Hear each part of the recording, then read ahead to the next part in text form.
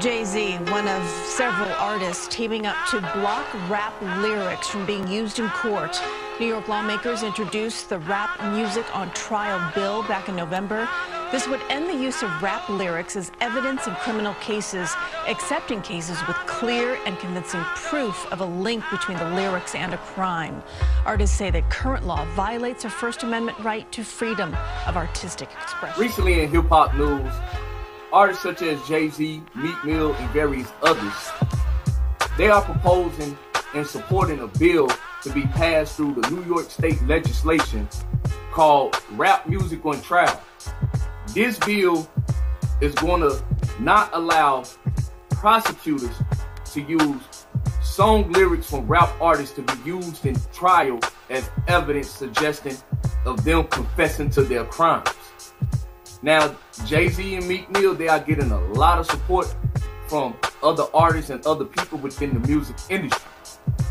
However, I'm going to take a different take with this Rap Music on Trial, and I'm going to look at the actual realization of the problem and why I do not fully support this bill. Now, I'm hearing one side of this story saying that rap is used as an art of expression, and I totally agree.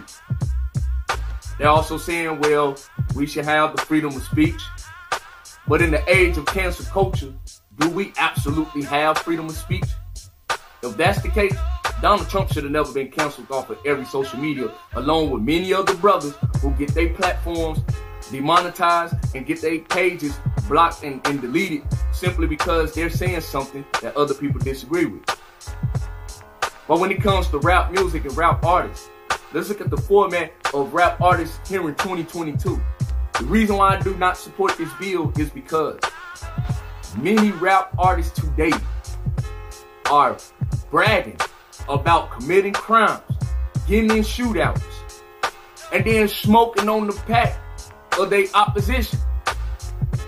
Their opposition could be in the grave, but yet they're still mocking and literally making fun of their dead opposition. So these young men can go out here and commit crimes, shoot at each other, somebody gets killed, and you mean to tell me that this law is going to prevent prosecutors for using what they say in a song as evidence of them confessing to their crime? Not only just that, how many rappers you know go on Instagram, Twitter, Facebook, and TikTok, and they just confess what they did? They'll even go live with their ops making fun of them and then threaten to kill them. I mean, let's look at the nbayoungboy and lildurk situation.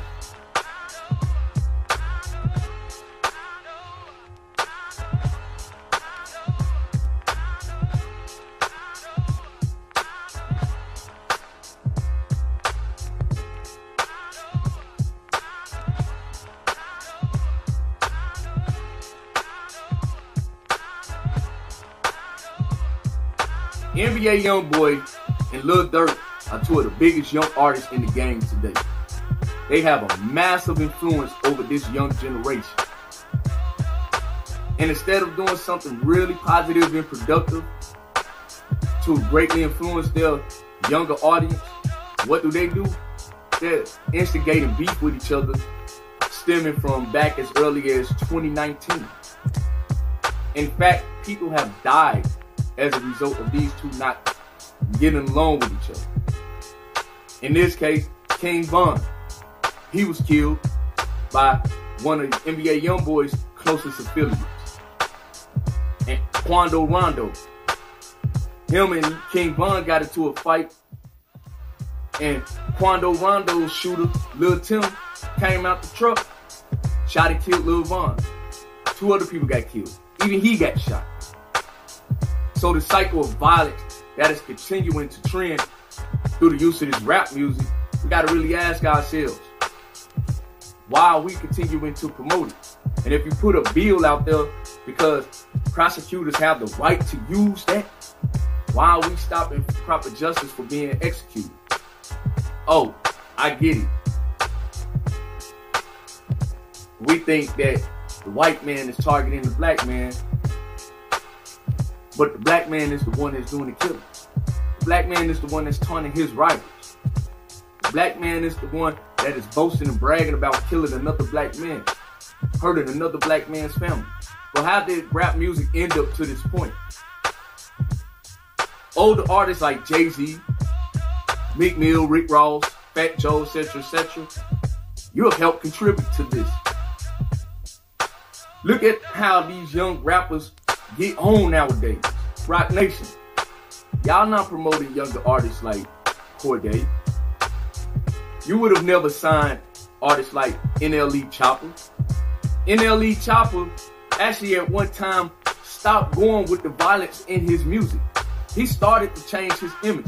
He was promoting using natural herbs and spices, eating clean, living a healthy life, aligning your chakras.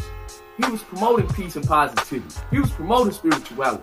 But guess what? Nobody bought it. Nobody wanted to accept it.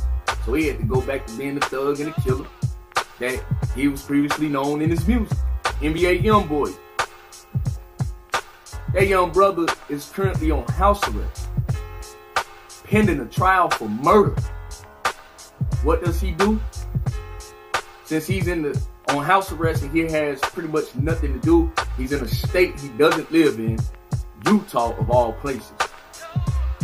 He's putting out this type of music, bring it on, bring in the hook, no switch, and he is viciously going at his opposition. He's going at them so bad, that boy on demon time. He a grave digger. He talking about your mama gonna be sorry for you. And listen to the level of aggression he's coming off with in them lyrics. That boy got evil on his mind. He ain't gonna rest until he has full retaliation against his enemies. Look at Lildurk. Lildurk has lost so many of his own family members, so many of his own partners. He lost his biggest artist, King Von. And you would think that Lildurk would be like, hey man, I done lost so much to this. I gotta slow this down. But instead, he's egging it on. And he no longer lives in Chicago, he's in Atlanta. But the more he egg it on, you know what he do to the little homies that's in Parkway Garden? It's demon time for them in no block, to where they burning them green flags.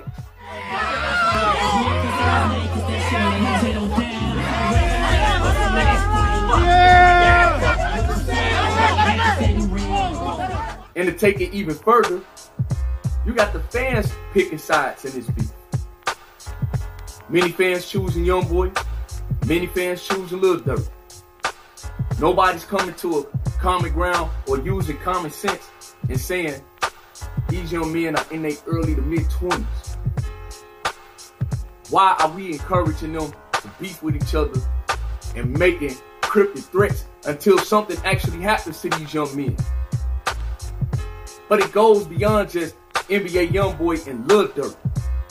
This is the type of energy we have permeated in our music. This is the type of energy we, as a so-called community, fully support in this current rap culture. But this just didn't start in the 2010s. No, this just didn't start with drill music. This shit been going on since the 90s. And many old heads refuse to accept responsibility in that regard. C. Dolores Tucker had to experience and endure a whole lot of criticism simply because she was one of the very brave people to call out the negativity and degradation many MCs back in the 90s were using in their music. And as much as we love Tupac, even Tupac gave her hell. But where's Tupac today? Thug life image popularized throughout the world. NBA Youngboy and the Lildurks and the NLE Choppers and all the drill rappers, they are the sons or the grandchildren of the gangster rappers of the 90s. They're the product of what many rappers back in when I was a kid was putting out there in their music. Yeah, for every Biggie, Pac, Snoop Dogg, Death Row, you had your Commons, you had your Roots, you had your Black Stars. But even MCs like Jay-Z, when he first entered the scene, he was glamorizing the dope life. He was going into detail about the drug game. That fully encouraged, or I should say, it had a strong influence on the trap culture in the 2000s. And now look. No such thing as my music has no impact. That's total nonsense. You know, it has a severe impact. Now, your music may not have caused the problems. You know, there was black on black crime, there was poverty, there was gun violence before rap music. But rap music has certainly helped to glamorize it. Right. It took negative social ills in the community and made them popular. And nobody can absolve themselves from that. Not Jay-Z, not 50 Cent. Y'all helped to popularize killing, whether you want to admit it or not. You helped to popularize drug selling. Right. And the sad thing about it is many of you never done the things that you rap about in your music, but you're not being honest with the children, so they don't see it as entertainment. They see this as actual life, even though it was false. Look at Gucci Mane. Gucci Mane is a successful businessman. He's had some of the hottest young artists in the game. Fugiano, Pooh Shiesty, Harriet Rollo at one time. Where are these artists at today? Art, imitating life. Those three artists, as I mentioned, all of them are in prison. All of them. Because of their choices. Because of the type of demonic imagery they possess in their music. Now they living out the consequences of what they putting out there in their raps. Look at Young Dolph. Dead. But for years, he was taunting his rivals, taunting his enemies. And Young Dolph was my age. So as you can see, it goes beyond a bill. We need to be looking at the music that we're putting out there, the words we are saying out of our mouth and putting out into the universe that is capturing the hearts and minds of young people all throughout the world. But we have to hold ourselves accountable for what we say.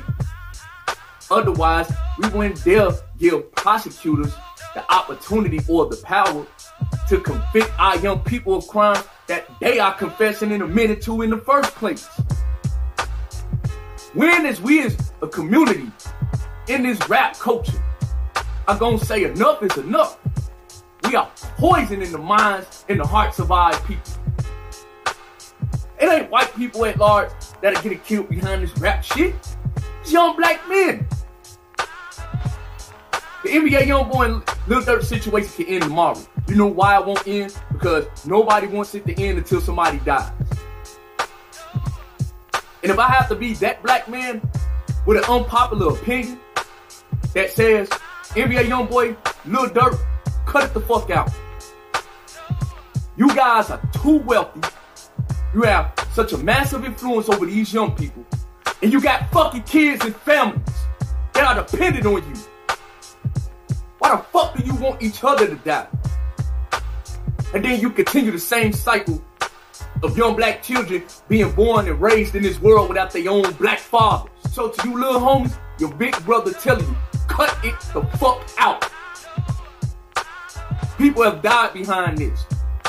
Why are we continuing to encourage more young black people to die behind this bullshit?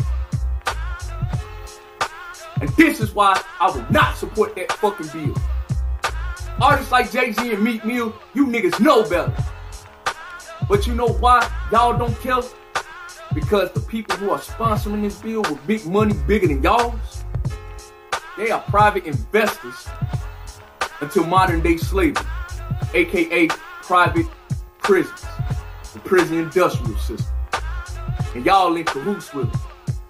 After all, Meek Mill, then them rich white billionaires have your monk ass bouncing around like a bunny rabbit at their tennis court. Because you got your ass beat in tennis. You got your ass beat. Keep going. Count out loud. Count out loud. Huh? 6, 7, 9, 40, 1, 2. Keep going. Keep going. 7, 8, 9, 1, 2. Keep going. Keep going. Don't cheat on your buddy hops. They suck. Your buddy hops suck. You got 250 more. In conclusion, we need to hold each other accountable for the things we put out here and we say in our music. I ain't even saying that everything got to be positive, because you have to have balance. But what I am suggesting is that everything ain't got to be about murder and killing. We've seen too far much of that in Chicago. We're seeing too much of that all throughout this country. We're seeing too much of the promotion of young black men being murdered, of young black men being eliminated. And I'm seriously tired of the disrespect we show to each other even after we're dead. How about the rap community at large, you elders in the rap community, address that shit first, instead of coming up with a bill because your enemy doing his job, because y'all giving them reasons and excuses to do their job.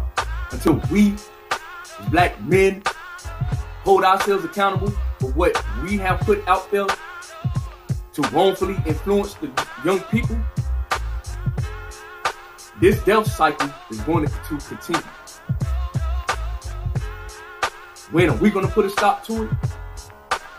When we get up off our asses and we do what we're supposed to do as men, to take the mantle of leadership amongst our people.